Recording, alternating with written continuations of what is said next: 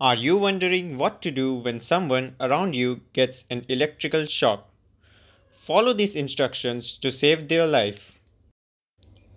First of all, turn off the source of electricity. Don't touch the person if he or she is still in contact with electrical source. Disconnect the person from electrical source with the help of insulator like broom, chair, wood, rubber doormat, etc. Call for immediate medical help like ambulance or fire brigade if required.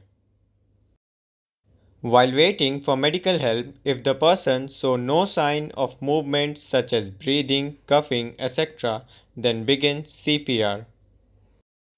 Try to keep the person's body warm.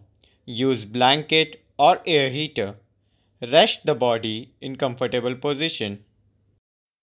Be extra careful in wet areas like bathroom. Stand on rubber mat, dry wood or plastic.